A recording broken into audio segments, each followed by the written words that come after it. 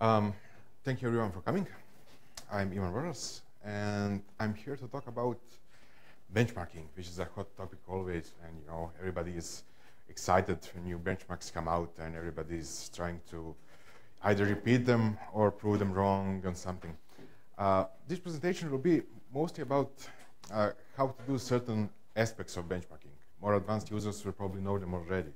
So this is, you know, how to do and what not to do when doing a benchmark was operating system.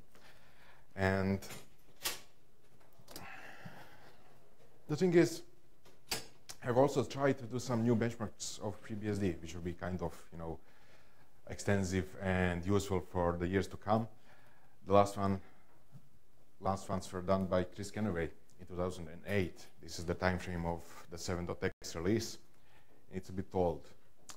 And also, there are some benchmarks appearing on the mailing lists and on various blogs which measure certain aspects of FreeBSD performance and which are not really professionally done and which paint not so pretty picture for FreeBSD.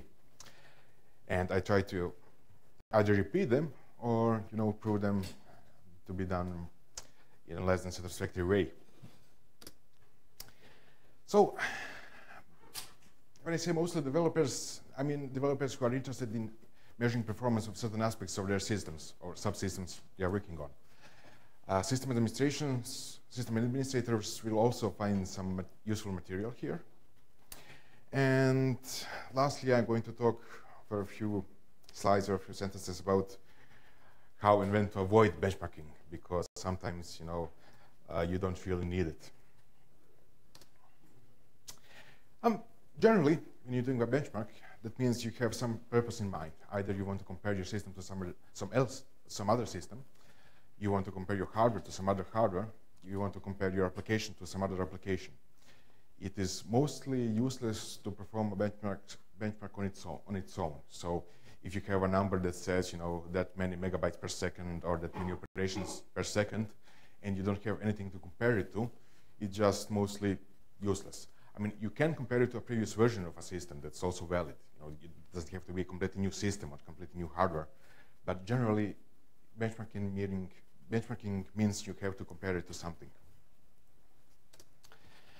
And the goal of a good benchmark is to make it repeatable, to make it useful for other people, to make the description of the benchmark as elaborate or as complete as possible so the other people can repeat it and see for themselves if what you did is good or are their own measurements comparable to yours.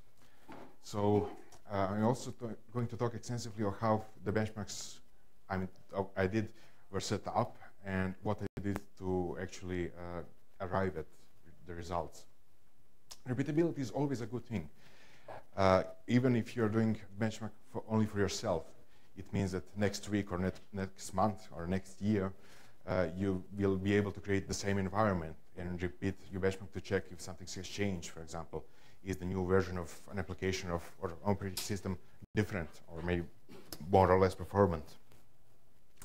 I hope to get some high-end hardware for this, but unfortunately I didn't. So this is all done on two identically configured servers, IBM 1U servers, and only a 4-core CPU without hyperthreading. So 4 cores is everything you get in this presentation. 32 gigabytes of RAM and 4 SATA drives set in RAID 0 because I wanted to stress performance and not really redundancy and reliability. And networking was done on a gigabit embedded NIC, which has 2 ports, one of which is connected to the internet and one of which is used to connect the back sides of the servers with a simple wire, so without a switch in between. Some notes about software versions. I did both FreeBSD 9.1, which is the release version, and the FreeBSD 10 current, which is the future version 10. This version 10 was for approximately 2 weeks ago, so it is really recent.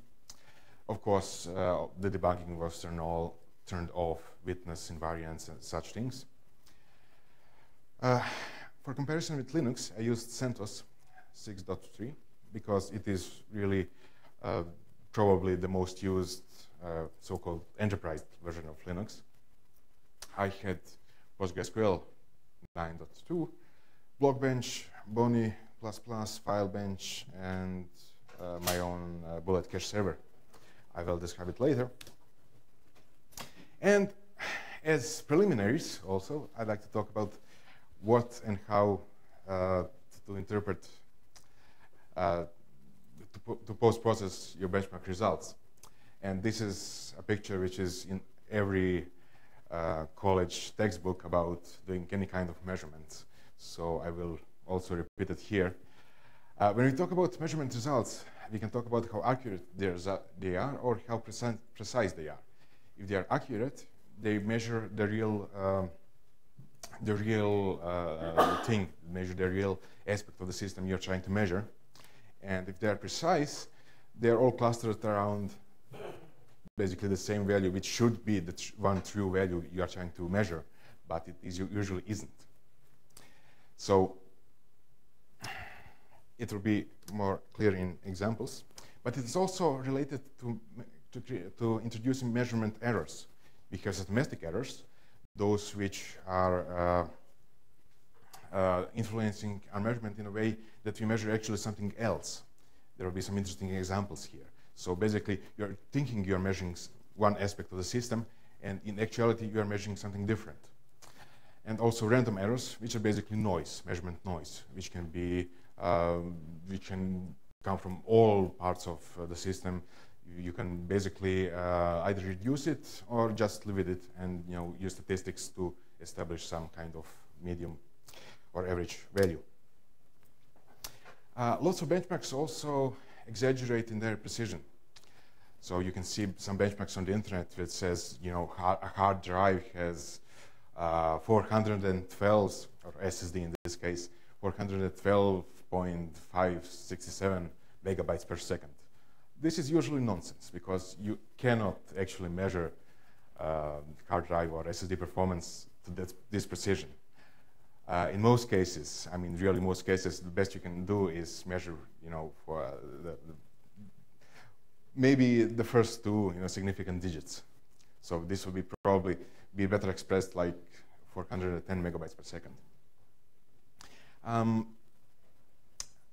In theory, you could achieve, really good precisions, like in this case, but in practice, you won't ever. It's also useful to introduce the error bars in the form of, either on graphs, doing this small extensions on the graph below and above the real value, or express it numerically or something. Basically, the error bars are an expression of the precisions of your measurements. Confidence in that the measurements are really actually precise or really repeatable in a way that is useful. My favorite example here is measuring hard drive performance, because you get a lot of file system benchmarks on the internet. We just create a RAID array, or you just use a single drive and create a file system on it and just run some kind of benchmark on it.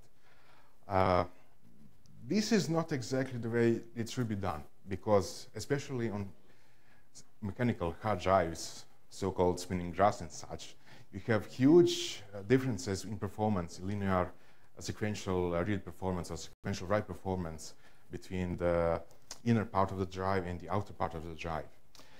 If you use the disk info utility, which is part of every FreeBSD, it's a part of the base system, you can get a really nice illustration of how performance differs when you go from the outside of the drive platters to the inside of the drive platters. So for example, if you just create a file system on such a drive and measure file system performance in any kind of utility, I mean really any kind of benchmark utility, it's very much influenced on which part of the drive your file system code places the data. So if it places the data on the outside, you get one kind of performance curve, and if it places in the inside, you get another type of performance curve. This is a difference of approximately, I think, 100 megabytes per second. So really, it is significant.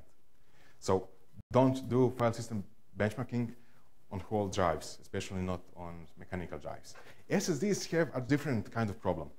They have a lot of internal structure. The flash translation layer basically says that your data, which you're thinking you're writing on a particular place on a drive, can actually end up in some other place on the drive, and it can be internally fragmented, and it can be compressed, and it can be transferred in a ways you have no influence over. So benchmarking with flash is a whole other topic.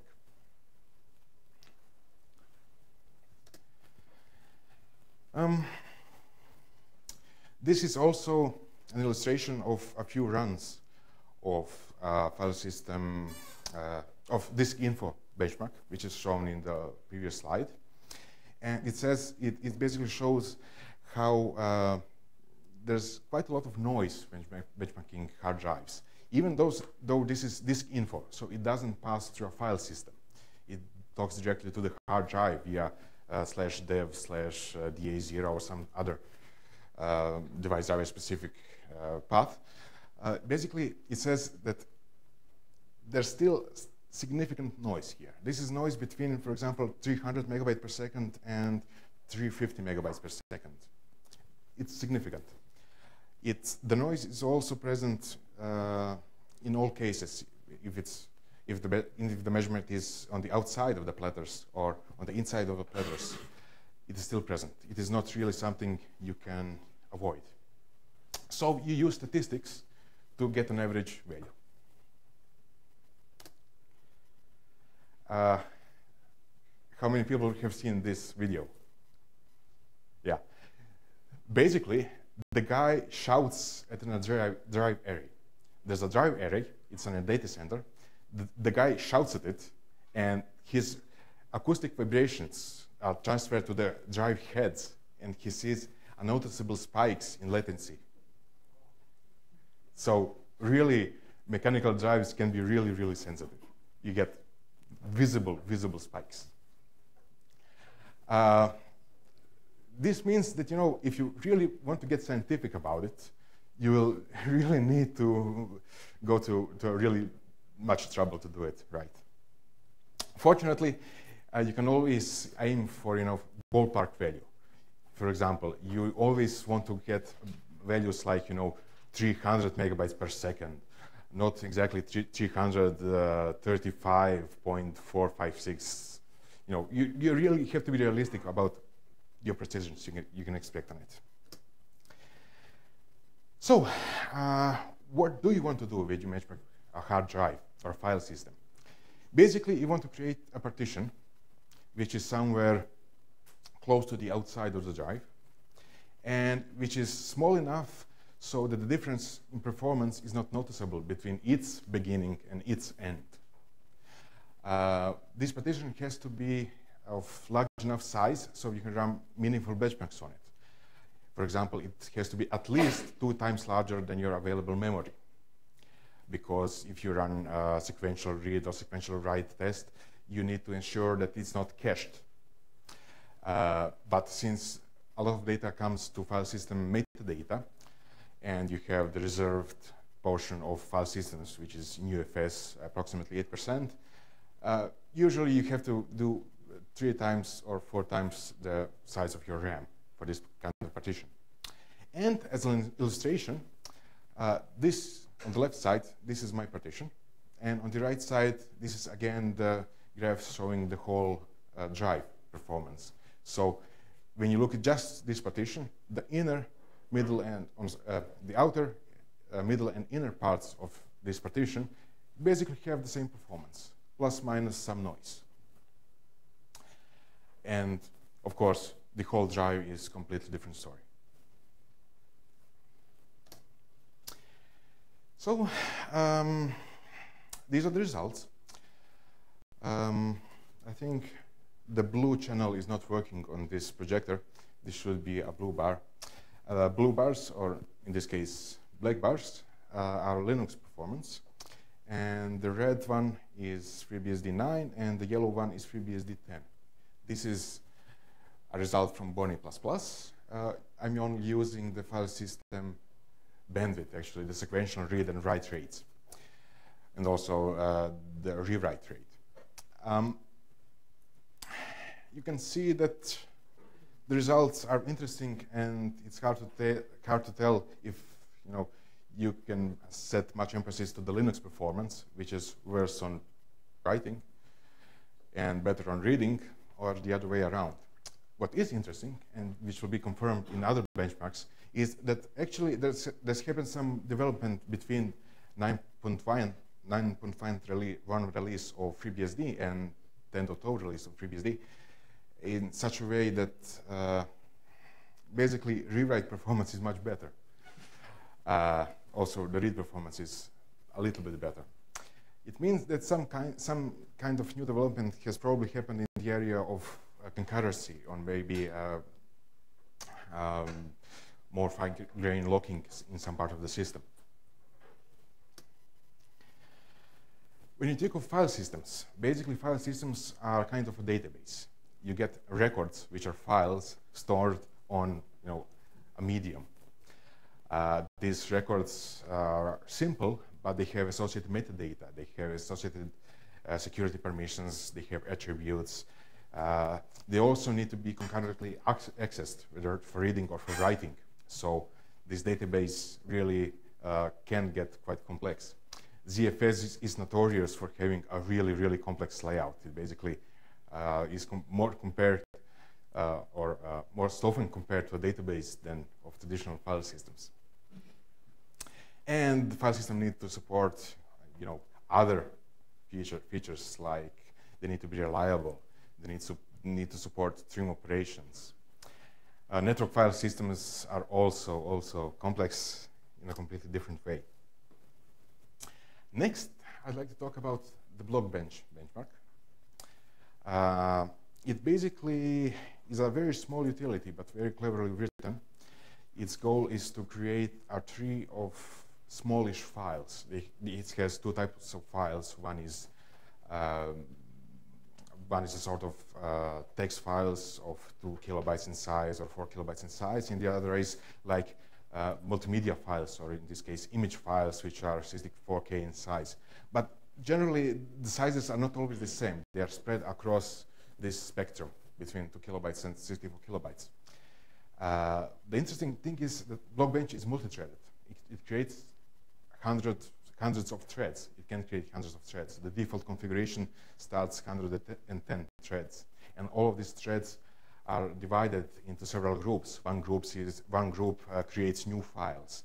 The other group modifies files. The third group reads files. In this case, the third group, the one that reads files, is the largest one. So we have, for example, 80 threads reading files, and the rest are writing or creating them. It also uses atomic renames for some writes.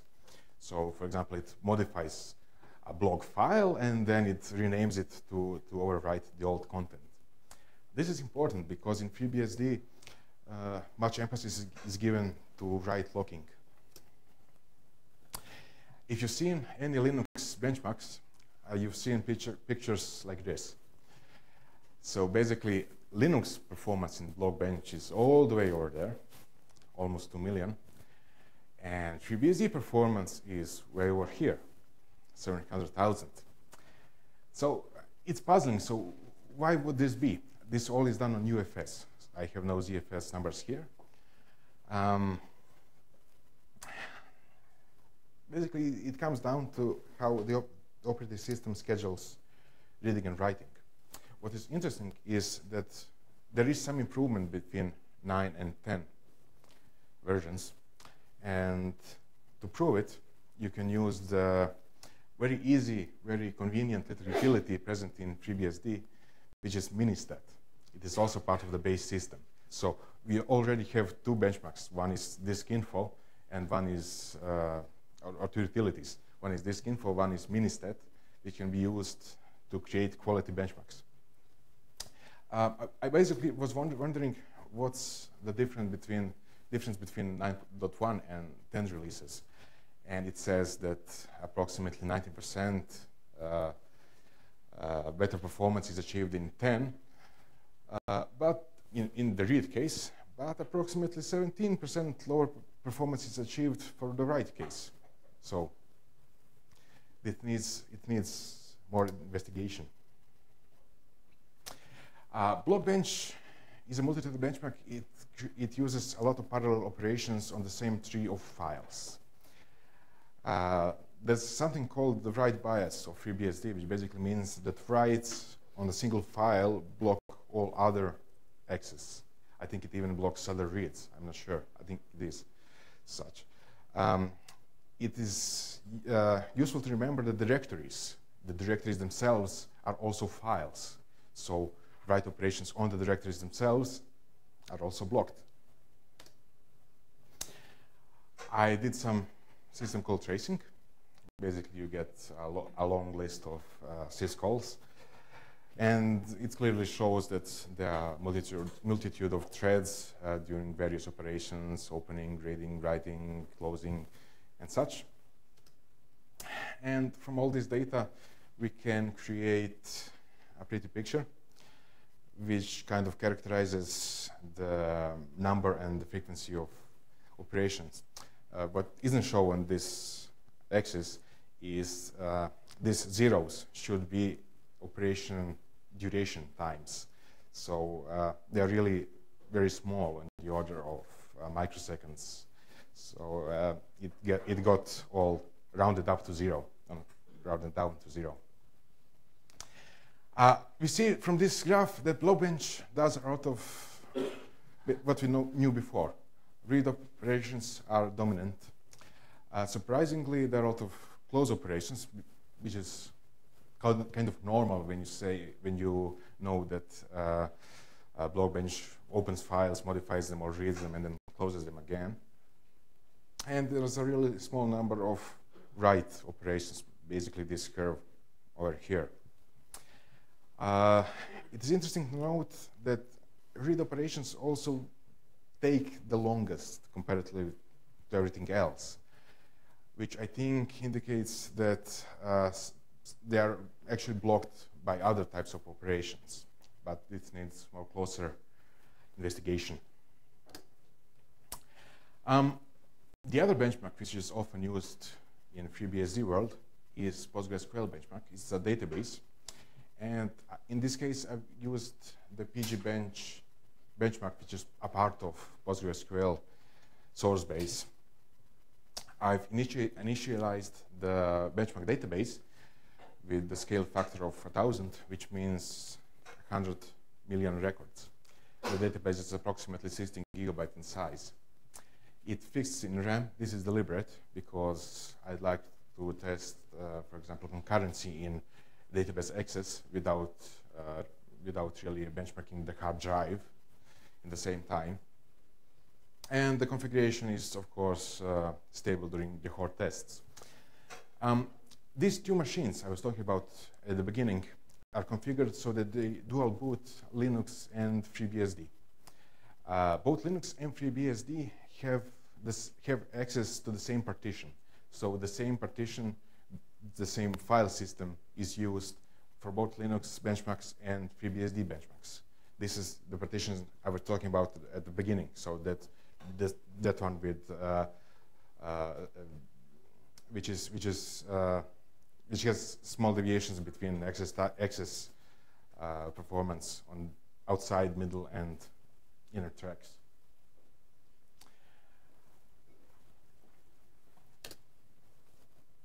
PostgreSQL is a fairly modern database, which means it has lots going on in the back end. The most important thing is the write logging. Basically, if you do a write operation in PostgreSQL, the data doesn't go directly to the database store itself.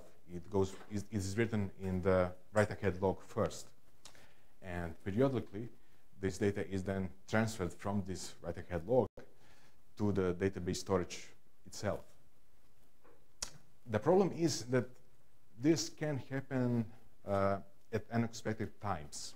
So, for example, if you run a short benchmark, you can run the whole benchmark with the data residing in the write-ahead logs and not in the data storage itself. And you can run another benchmark, which is started, and then right in the middle of benchmarks, this transfer occurs between the write-ahead logs and the proper storage. And this introduces a large amount of noise in your benchmark results. So the benchmark runs need to be longish, at least 5 minutes, 10 minutes. There are recommendations for even longer times, like half an hour. And it is crucial that the PostgreSQL server itself, the daemon itself, be restarted between the benchmarks, because a restart of PostgreSQL causes all data to be transferred from the logs, from the write-ahead logs, to the data storage itself. So you get more consistent, more precise measurements. And also, it's necessary to turn on auto vacuum. The vacuum in PostgreSQL is the part of the system which basically cleans up data in case of updated records and deleted records, and calculates some statistics information, which can also influence your results, so they can be scattered or very noisy. On this particular machine, which is the quad-core Xeon I was talking about, I've run benchmarks which are read-only, which are read-write, and also I've run benchmarks which are on the file system, meaning on the drives themselves, on the disk array, and on the memory file system, which is a RAMFS in case of Linux and TMPFS in case of FreeBSD.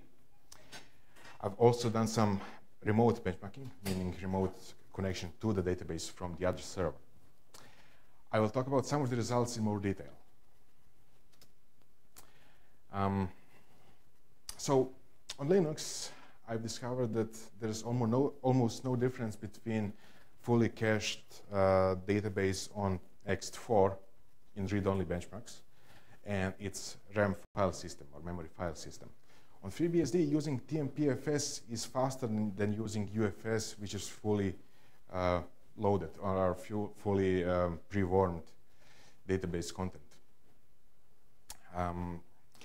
The blue lines are basically Linux, and the red lines are FreeBSD. This dip here is very surprising. It is also very repeatable. I get it in all configurations, in all benchmark runs. I have a theory why is it happening. I'll try to explain it later. What most people are interested in right now is that on this particular machine, I get lower performance of FreeBSD than of Linux, except for this dip here. I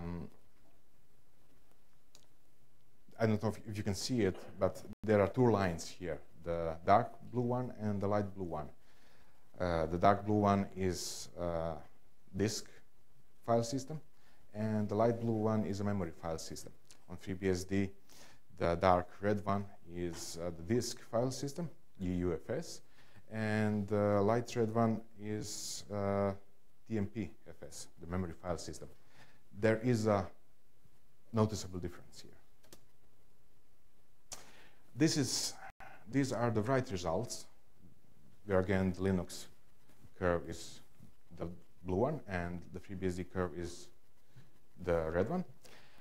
Even though this particular benchmark should really depend on the disk performance, apparently it doesn't. The operating system has a huge influence on the total performance.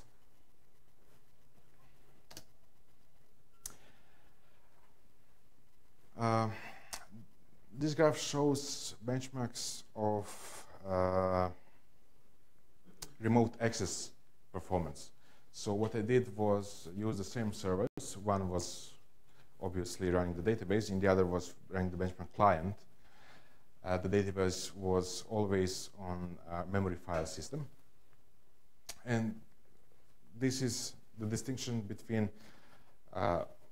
local access, which is the full lines here, the dark blue one and the dark red one, and the remote access over here, which is the light blue one and the yellow one. We can see that remote access helps a little bit because the benchmark client itself is a CPU-intensive process. So when separating the benchmark client and the other machine, you free some resources on the server itself. But this is offset almost entirely by the fact that there is a TCP connection between those machines, even though it's just a wire between the two network cards. The same general conclusion can be drawn that FreeBSD still has some work to do in performance improvement. And because we have now separated the client on another machine, which is, I think that this dip is actually caused by some kind of scheduler issue in FreeBSD. In the original case, you have both the client and the server processes on the same machine, and somehow if at approximately 12 concurrent clients, Linux has some kind of a problem, I think.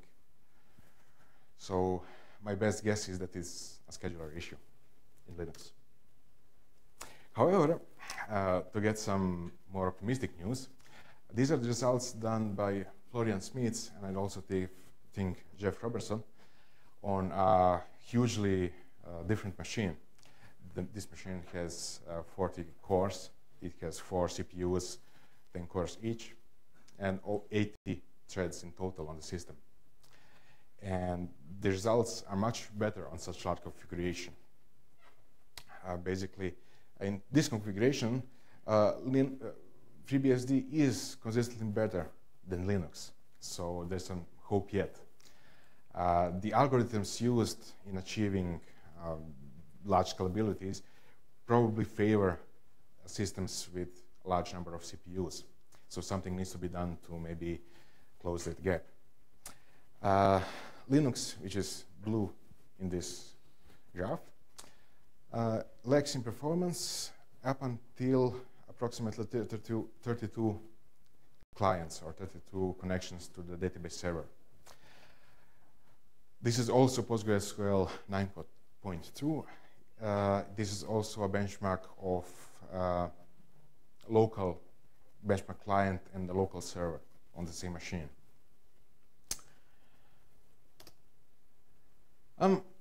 Next benchmark I would like to talk about is FileBench. This is a benchmark done, I think, by Sun Microsystems back in the day, and it has a large number of profiles. One profile, for example, is a file server, which basically creates a list of large files, and the other is the web proxy profile, which creates smaller files. There are different benchmarks operations being done on these files, on these profiles.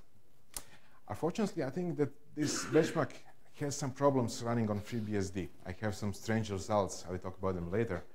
And I'm not so sure that it's really a correct benchmark. I'm not sure that these results I will show you are really correct on the FreeBSD side. I've done local drive measurements on UFS on this partition I was talking about, and also NFS 3 and NFS 4, because there was some talk on the mailing lists about the huge performance difference between NFS 3 and 4 in FreeBSD.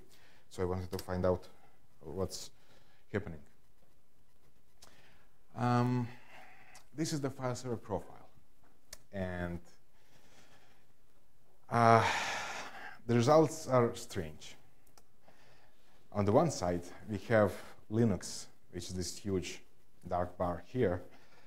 The results is larger than 800 megabytes per second, which is obviously due to caching,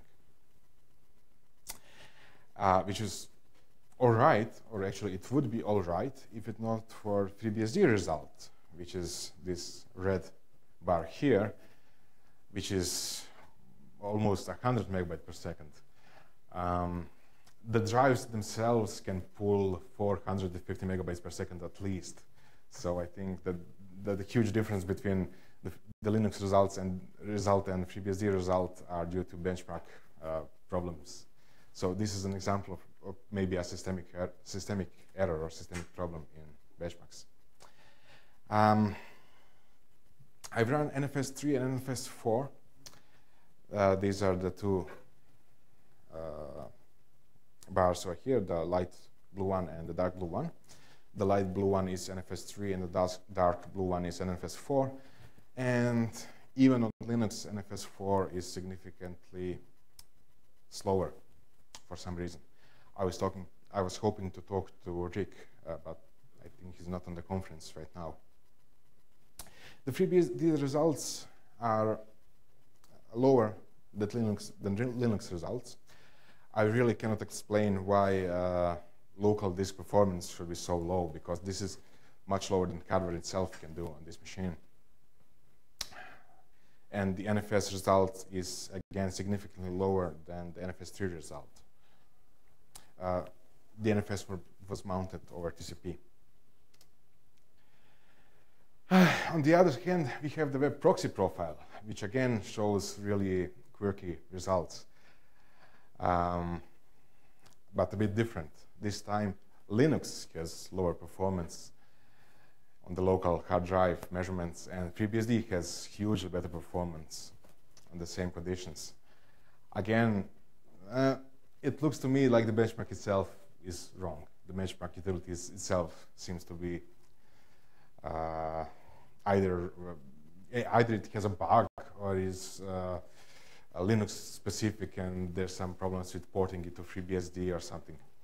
This is possible, but not really probable that such a result would happen.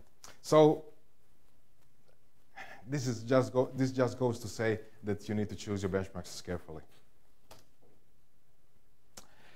As an interesting side result, this is also this is the same file benchmark on the file server profile, and I've used the FreeBSD as an NFS3 server and Linux as the NFS3 client, and shows that the results are basically the same,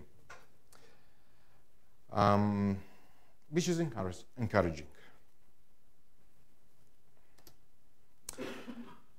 Last year, I talked about my bullet cache server. It's a memory cache server similar to memcached. Its specific thing is that it creates a TCP traffic of very small transactions, like 32 byte to 128 byte messages going back and forth between the client and the server. It is heavily multi-threaded and also uses non-blocking I/O. And if you benchmark over Unix sockets, meaning both the server and the client are on the same machine, and talk through Unix domain sockets, you get easily 2 million transactions per second on mid-range hardware. The results are in favor on FreeBSD on this particular benchmark, but the benchmark itself was developed on FreeBSD by me, so I used a lot of tuning for this to actually happen. I also would not advertise this as a truly good benchmark between Linux and FreeBSD. It's more of a curiosity. Between measurement errors, the same performance is between 9.1 and 10 releases. The benchmark is interesting because it illustrates that FreeBSD's TCP stack is fairly multi-threaded and fairly finely locked. So TCP transactions, TCP streams do not influence each other. Multiple concurrent streams can be used on FreeBSD without performance problems. It also shows that I got, for example, nearly 500,000 packets per second per direction in this configuration. So this is a lot of really small TCP messages. So I'm satisfied with the performance shown. To illustrate the difference between TCP over over the plain wire connecting, plain Ethernet wire connecting the servers and Unix domain sockets. Unix domain sockets performance crosses 1 million transactions per second. But this is also very natural, really expected between, on one hand, you have the whole Ethernet channel. You have the whole Ethernet actual networking happening. And on the other hand, you have only memory passing between processes. So one thing that a lot of people are trying to figure out is what to tune on FreeBSD to get acceptable performance. And I would argue that, especially with release 10 and even the now current release 9.1, there is not much you can do, or actually the system auto-configures itself pretty well. We had an increase in read-ahead tunable recently. Also buff space, high buff space and low buff space. So they are now auto-tuned. You don't have to touch them. Some tutorials advertise increasing the network transmit and receive descriptor rings, or increasing their size. I haven't actually noticed some significant difference on my previous benchmark. So there is some difference. I'm not so sure if this is because of maybe measurement noise. I need to do some more benchmarking to actually find out. But the point is the default values are actually pretty good. I also trying to increase the number of interrupts per second allowed on the EM driver on the CPUs. And if I increase them, I get also a very, very small improvement, maybe less than 1% of performance. So unless you are really trying to squeeze out sub% performance from your machines, you don't have to touch the, for example, network driver configuration. Kern.max users governs basically the size and number of internal kernel structures. It's been auto-tuned for years now. And for example, for the last example, this tunable, which is maybe familiar to everyone who had run Apache or PostgreSQL or something else, which has a lot of processes forking, is also gone from 9.x releases. So my point is, you don't have to rely on manual tuning as much as you used to on FreeBSD.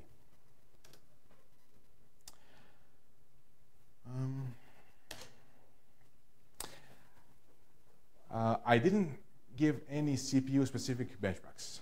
And by that I mean I didn't do any encryption, I didn't do any kind of compression benchmarks and such, because for the most part, they are trivial. Unless you have a broken compiler or unless you have a different tuning in your compression libraries or different algorithms in your libc, you're not going to find any significant or any useful difference in such benchmarks. So most of the benchmarks which are now available on the internet show a noticeable difference in compression performance. For example, they use gzip or some other libc utility to compress a huge file on Linux, and they do it again on FreeBSD, and then show, for example, that Linux performance is a little bit better, or the FreeBSD performance is a little bit better. This, for example, relies on how the libc was compiled itself. For one time, FreeBSD didn't use an assembler optimized part of the compression algorithm because there was a security bug in it. So libc was compiled with C-only code, which had a lower performance than the assembler optimized version. So this is the cause of a drop in such benchmarks. If you want to, you can test the quality of libc and libeb implementation. For example, you can test the quality of std.io, std.io set of calls or something like this. But then be sure you know what are you benchmarking. you're not benchmarking, for example, the kernel in this case. You're benchmarking the algorithms in your libc. You can also test your compiler. FreeBSD has a sort of oldish compiler by default. This will change in 9.0. And just as an illustration, you can find benchmarks like this floating around the internet, where you have for one side GCC and recent versions of GCC as well, and on the other hand you have LLVM CLang compiler, and for example this particular benchmark shows huge difference between CLang and GCC. What this picture doesn't show is that there are other benchmarks showing completely different values. So in this case, it is mostly, you can run benchmarks like this. There's no problem in running benchmarks like this. But you have to know that you are running a benchmark of a compiler. So if you compile, for example, a compression library or an encryption library with different compilers on different operating systems, it's all right. You can do this. But just realize that you are not exactly benchmarking, for example, the operating system kernel. You are benchmarking the quality of a compiler. And sometimes benchmarking is done in circumstances which really don't require it. I mean, there are a lot of reasons why you can do benchmarks. But there are also reasons when benchmarking really, it's not as useful, or the numbers are not as useful as you think. You can choose an operating system based on its features, based on its community, based on its large number of software or supported software. You can also say that it's cheaper to buy another machine and run a slightly slower operating system than to reconfigure everything. And one conclusion that is also good to keep in mind is that actually FreeBSD gets better through the years, and it consistently gets more and more scalable. During the Chris Kennewy benchmarks of 7.x era, FreeBSD has strived to achieve scalability on 8 CPU hardware. And it succeeded, but that's old news now. And during the 10.x era, realistically, FreeBSD probably aimed for being scalable or being better than Linux on hardware containing 32 CPUs. So it's consistently improving. It is very much a modern system going forward. You need to benchmark maybe out of curiosity. You need to benchmark if you really want to know what's going on in the system when you're planning or budgeting for a new project, when your boss tells you to. And finally, we get advocacy. And this is perhaps the most commonly used reason to do, or actually to publish benchmarks on the internet. So, yeah. During the developer summit, I was talking to some of the other developers and some of the cluster administrators of FreeBSD, and we will try to get up some continual benchmarking going on. So maybe at the next BSD-CAN or something like that, I will have some updated numbers, and I will have some nice performance curve improvements over the time, over the year of FreeBSD development. I think this is it. The point of this presentation was mainly to point out some interesting facts about benchmarking itself, about what to do and what not to do when benchmarking an operating system. So I hope it was a reasonably interesting presentation to hear, and thank you for staying.